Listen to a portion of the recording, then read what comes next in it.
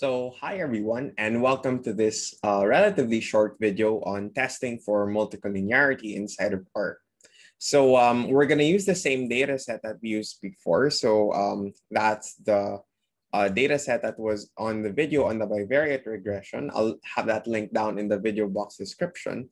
But basically, we're going to formulate a new model, which includes now multiple variables inside of it.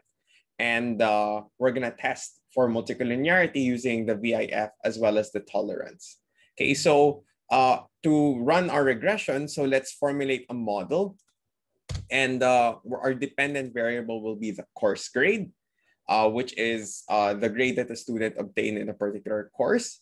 And the hours of gaming in a day that the student ends up doing, the number of hours of sleep the person does in a day, and the grade that the person had on a prerequisite course prior to this course wherein the course grade was measured for. So if we run this first command, OLS_regress, that just does the regression for us, that linear regression, and we have our concept here, right? So we have it here.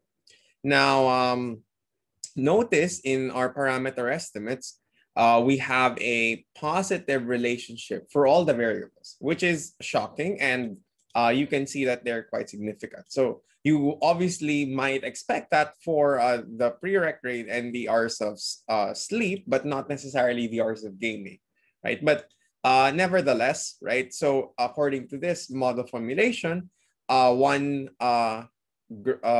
I increase the prereq grade by about a grade point, then that increases the course grade by roughly 0.23. Quite high contribution, but not as high as the hours of sleep contribution, which seems to be quite a big determinant of it. So if you recall, right, in this particular case, we have a couple of variables that are there. We have 3 independent variables that are there. That's hours of game, hours of sleep, and the prereq grade. And essentially what we want to do is we want to derive the variance inflating factor. Now, you could do it with just this command that we're going to run later on. But if you want to sort of compute for it and understand how it's computed for, we need to do the auxiliary regression. So we can do 3 auxiliary regressions, right? So we have here hours of game. And this is going to be the first one, right? The hours of game against a prereq grade. So you get that. Then what you do is to compute for the VIF estimate of that particular model is you run the formula 1 over 1 minus, okay, the R squared of this model. So this is the auxiliary regression, hours of game. And you have here the R squared. So you just copy that and you paste it over here. And then you get this one. So this is the VIF value for the hours of game variable. And that's very low, right? 1.7, that's not near 10, right? So let's try to see another variable. So let's do this one. So we get, let's do hours of sleep now. So we change this one to hours of game, right? Quite simple to do in R. So we have this one.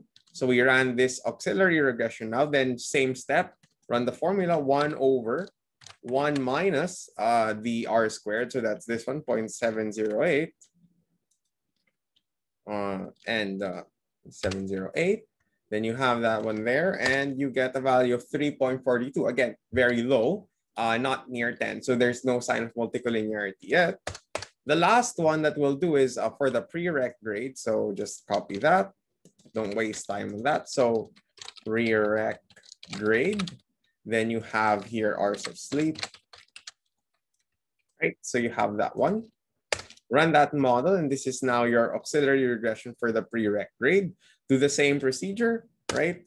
You do 1 over 1 minus R squared sub J, and that's this R squared here. That's 0.675. And you get this one.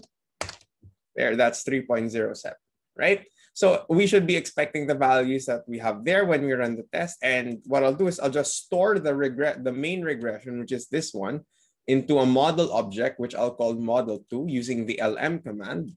So I'll run that.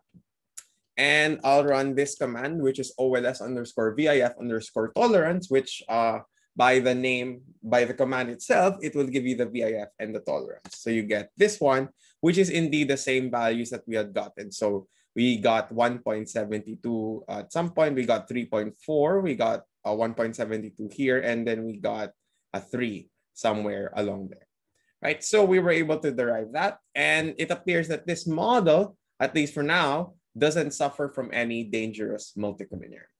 So that's it for this video. It just shows how to implement variance inflating factor and your tolerance tests inside of R. So thank you very much for your attention, and I'll see you in the next video. Thank you very much.